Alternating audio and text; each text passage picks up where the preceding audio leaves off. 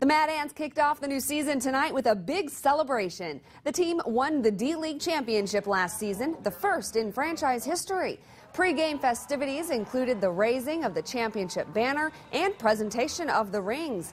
Tonight's game against the Sioux Falls Skyforce brought in a near sellout crowd.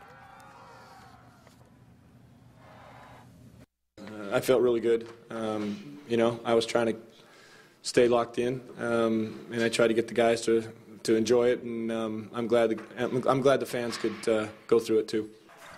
If you missed tonight's game, the team is back at it tomorrow. The Mad Ants play the Maine Red Claws at 5 o'clock. Joe Whalen will have a full recap of tonight's game coming up a little later in the Highlight Zone.